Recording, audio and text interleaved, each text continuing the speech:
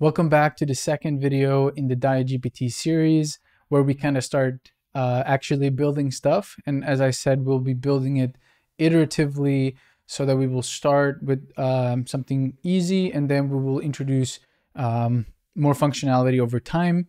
But just to start, if you haven't already joined the Discord for Nanai, it's in the description, and you can try out the app if you're interested in tracking and getting into this stuff. But as I said, we're gonna start focusing on the DietGPT part of tracking your calories, macronutrients.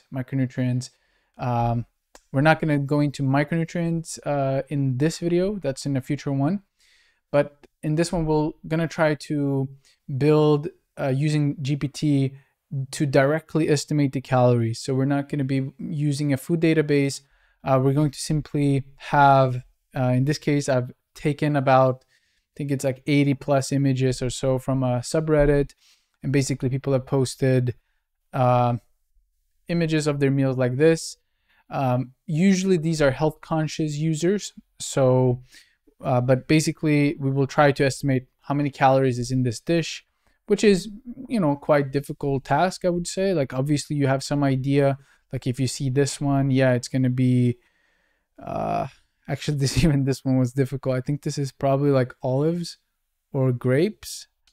Anyways, cashew nuts. So maybe, I don't know, like I would estimate maybe like 300. I don't know. But yeah, so we're going to be asking it to directly estimate it in this video. So let's jump into the code.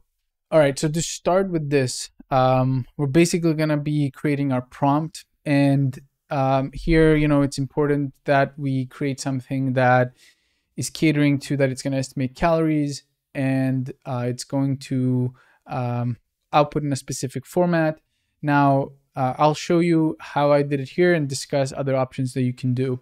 So first, let's just say you're an expert food analyst specialized in estimating the calories from images of meals. Task is to analyze a meal from an image and provide a precise estimate of its total caloric content. And then we can do, this thing step by step so that it does like a careful analysis. So please follow these steps. Carefully examine the image and identify all food items present. For each food item, determine the portion size, consider any hidden ingredient that might affect the calorie content. Calculate the calorie content based on the portion size. Sum up the calorie estimates to arrive at a single total calorie count for the entire meal.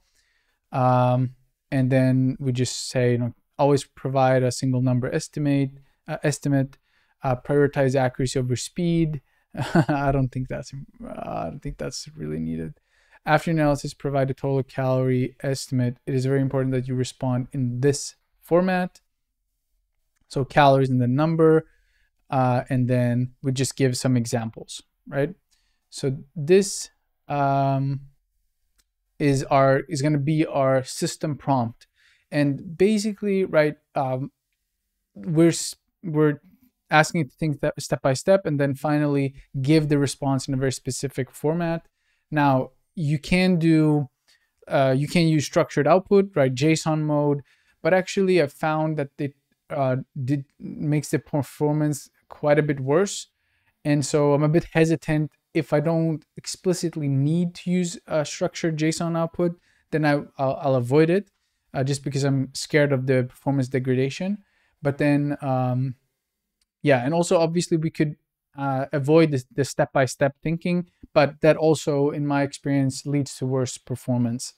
All right, so now that we have the prompt, we're ready to start doing the code.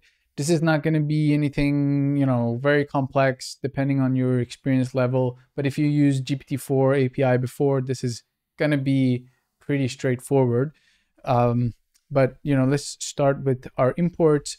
And so we have, basically, we're going to be using, let's see. So we're going to be using some logging, regular expression to extract this specific format.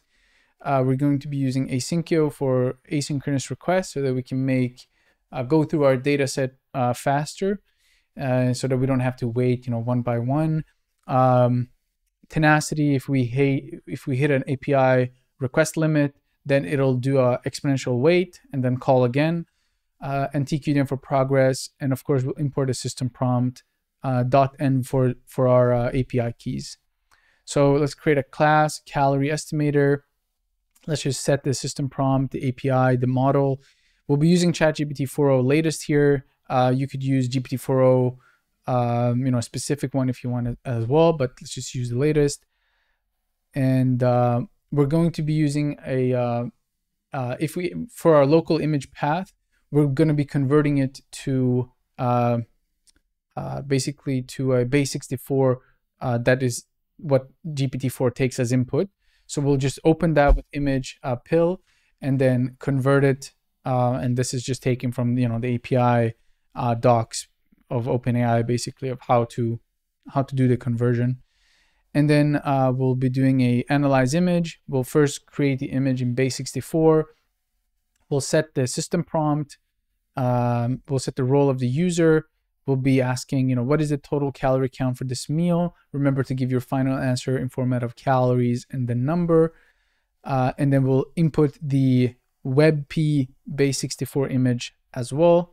And I believe, you can use other stuff here as well, like JPEG and others, but WebP takes the less size, the best sort of compression from my sort of testing. So, all right, so then we'll use async requests, and we'll just do the request with temperature 0.0 for the highest precision and basically low creativity in the response, and then set max tokens to I don't think we even need 4,000 here, but just something to give it able to respond without restricting it.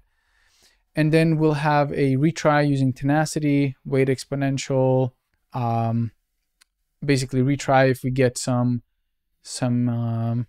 rate limit. And then we'll create, make API request. I think this is just copy pasted honestly from how to use it from the OpenAI docs. But we do asynchronous request here, and we set up a session with the API URL, the header that we defined earlier, and the JSON as the payload. And then we have the response. We return it as a JSON, and then we parse it. So basically, we take the content, which is in this specific structure, in this JSON that we get from OpenAI, and then basically we check if we have a calorie match. Did it actually extract it in the correct way if we use regular expression? And this is just the regular expression for the exact format that we wanted, that we gave in the system prompt, essentially. And then we return the total calories. And then we can put this all together, right? We have parsing the API, we have making the API request, and we have one that sort of analyzes the image from the image path. And then, we can call this, and then we can return this in a JSON ourselves. Basically, this is the image that we were looking at. This was the actual calories from our data set that I showed you. These are the estimated calories. This is the calorie difference. This was the LLM output if we want to debug and sort of check, right? And that's pretty much it for the process. And then now we can go through. So we open, it's in one folder up. So we open up that folder, dataset. We specify that we want to result in estimation results. We get our API key, initialize the calorie estimator, and then also, load the labels as a data frame, set up the tasks, which is to go through every single one in the data frame, all the images. We get the results, and if we actually get something, we'll create a results directory. We'll save down the CSV, the data frame as a data frame, and that's pretty much it. So yeah, like this is basically, we're setting up to call GPT 4.0. We're asking it, estimate the calories of this dish, of this meal from the user input, and then we're saving it so that we can analyze it. So yeah, like hopefully this is good to go. I realized I forgot to add a TQDM progress bar, which could be nice to see that things are working. So I basically asked Claude 3.5 Sonnet, can you just modify when we gather the results so that we actually get a TQDM progress bar. And so let's add this, and hopefully now we will have a progress bar to see that this is working. All right, so it went through all the different images. In this case, it was 84. It seemed like there were a few. The last two took a very long time compared to the first 82. Perhaps it would have been, a better idea to lower the tokens a little bit. But anyways, now we got the estimation results right here. So basically it's looking at here, we're going to do a better analysis. This is the next video that we're going to do. We're going to try to analyze this. Basically it looks at some image here. It says, total is 180 and the actual, I guess, is this one, 271. And then the second one here was 217 and it estimated